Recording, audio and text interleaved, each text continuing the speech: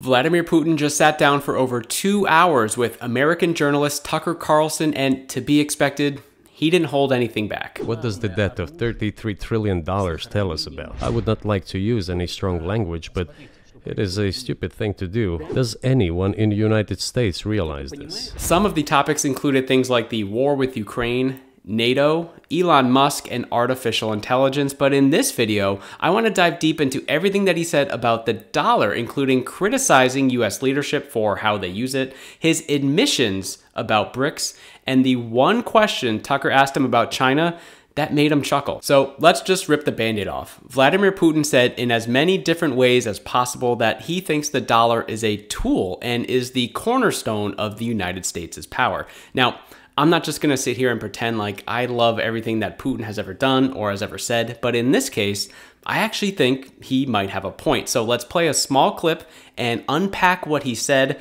and then put his logic to the test. To tee this up, Tucker asked him a question about the US dollar, how it has united the world to a disadvantage of some and an advantage of others, if the dollar status as the world reserve currency is going away, and how sanctions have changed the dollar status overall. You know, to use the dollar as a tool of foreign policy struggle is one of the biggest strategic mistakes made by the US political leadership. The dollar is the cornerstone of the United States power.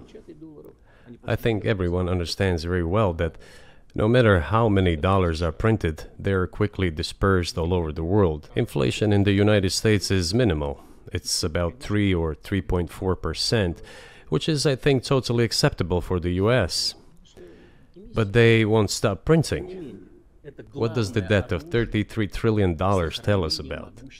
It is about the emission. This has generally been the overall message from countries like Russia trying to become more autonomous from the dollar, that the United States is using the dollar as a tool, knowing full well the power that the dollar has and how seemingly any small change like inflationary adjustments or printing, etc., can have a much larger impact on the global economy. Let's dive into his comments about inflation in the United States, the printing of the dollar, and how the two are linked, because his argument is if the United States inflation is at a reasonable level, then why do they feel the need to print more and more currency? Let's look at both over the last 25 years, starting with money supply. We can see that dollars in circulation steadily climbed between the years 2000 and 2020. Then we all know what happened. A global pandemic created economic panic for all countries, not just the United States, but more money was needed to be in circulation to help stimulate the economy by giving money to individuals, businesses, etc. So after the very steep line in 2020, it went up a little more, but has started to come down recently. And when we look at inflation, the chart looks a little different. Periods of up and down, which is normal. We see the financial crisis in 2008, but let's look after 2020. Inflation skyrockets to around 9%, the highest since the 1970s, but has come down and has been hovering under 4% since. Every country has a central bank. For the United States, it's the Federal Reserve, and they are the ones in charge of evaluating market conditions and determining whether or not they need to make adjustments to the money supply. And there are a few ways they can do that, but more simply, if the increase in money circulating the economy is growing faster than the amount of goods produced, there is now more money chasing not as many goods. This is a prime example of what happened after the global pandemic. Now, while I do understand that US inflation can theoretically get exported around the world, something that Putin alluded to in his interview, I don't think that this example is a situation where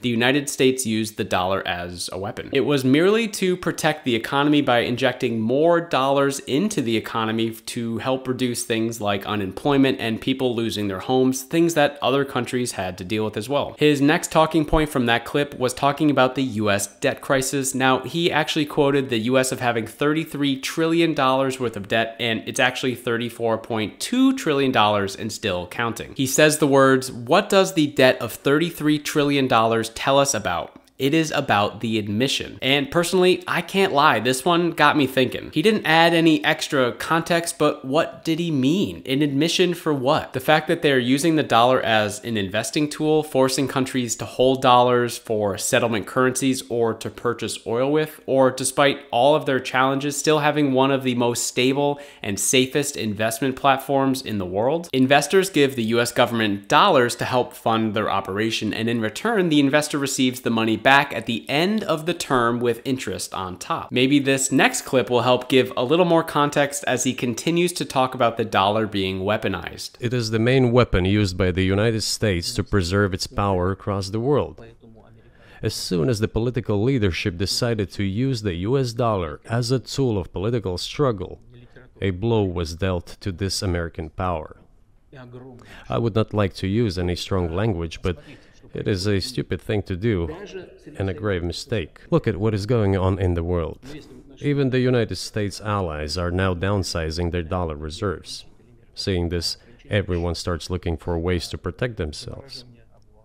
But the fact that the United States applies restrictive measures to certain countries, such as placing restrictions on transactions, freezing assets, etc., causes grave concern and sends a signal to the whole world. He might have a case here. How do countries now not look at their dollar wallet and think, could this happen to us too? Could our dollars, likely billions of dollars worth for many countries, just be removed or illegitimized just like that? Now, in fairness, Russia did attack another country, putting innocent lives at risk, citizens like you and me. So should they be punished for that globally?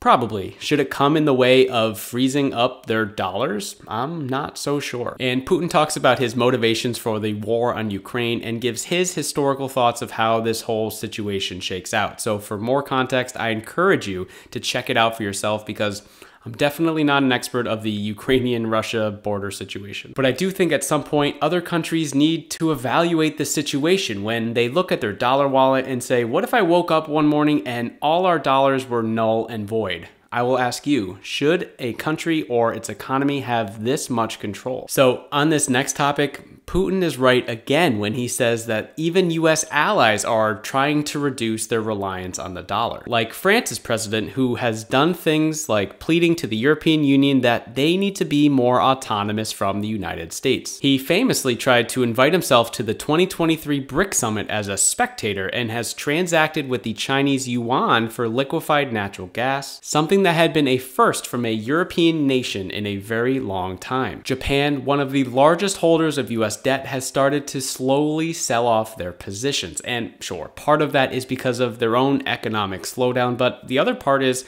they just don't want to have too many eggs in one basket. Both France and Japan are G7 countries, which is supposed to be the greatest group of countries in the world in terms of economically and ideology, but even they are not immune to this global shift. And Putin also mentioned the classic comparison of G7 versus BRICS. He quoted that in 1992, the G7 countries made up about 47% of the global economy, whereas BRICS was about only 16%. In 2023, the BRICS countries surpassed the G7 countries in this same statistic, which isn't the end-all be-all, but it's just a good example of how the world is shifting. And the final clip in regards to his comments on the dollar talk about de-dollarization, but to my surprise, he didn't mention the word de-dollarization at all.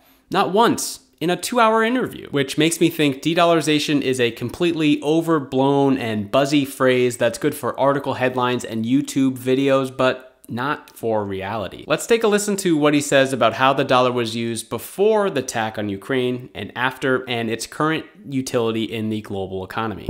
What did we have here? Until 2022, about 80% of Russian foreign trade transactions were made in US dollars and euros. US dollars accounted for approximately 50% of our transactions with third countries, while currently it is down to 13%. It wasn't us who banned the use of the US dollar. We had no such intention. It was the decision of the United States to restrict our transactions in US dollars.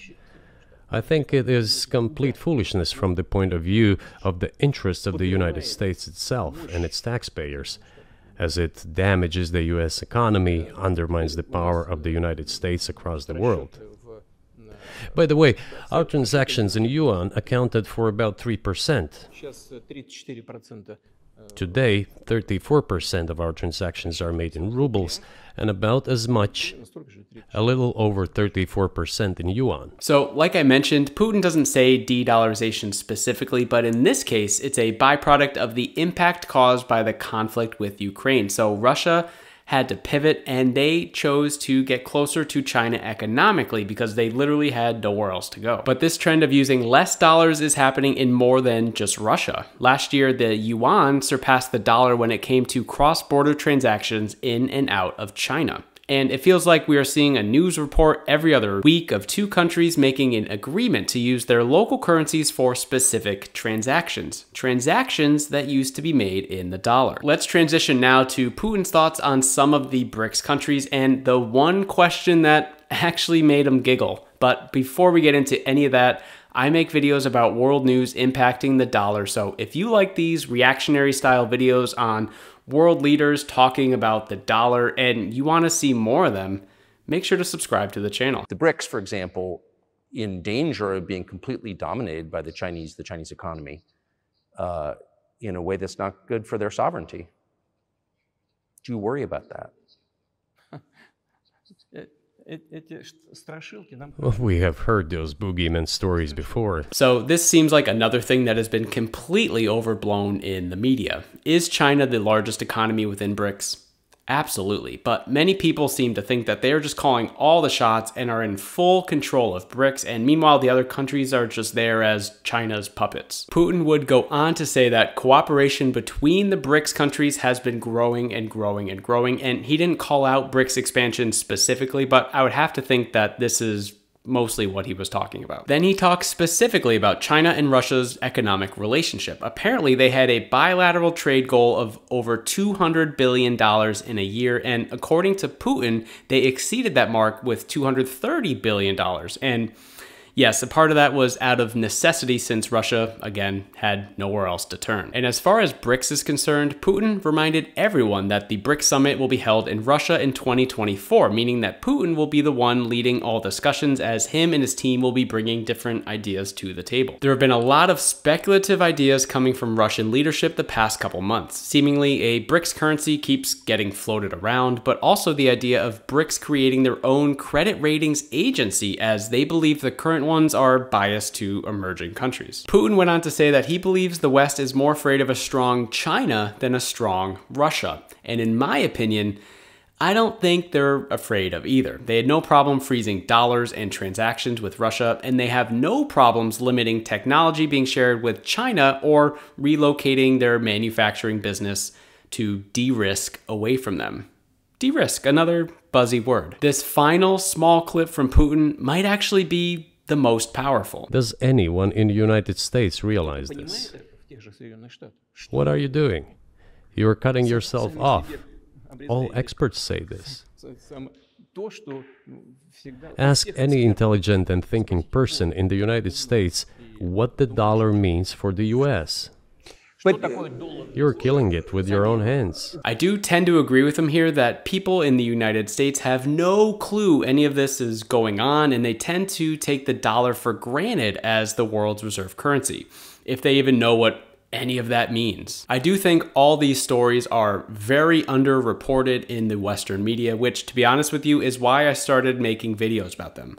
I'm just one simple man making one simple video at a time, so if you appreciate that, make sure to smash the like button. I'll be linking the full interview for you down in the description so you can get the full context of the video. I really encourage you to watch the entire thing, even if you hate Vladimir Putin. He made some good points though, especially when talking about the US debt crisis. So if you want to dig a little deeper and find out all of the implications the US debt has on the entire world, make sure to check out this video here.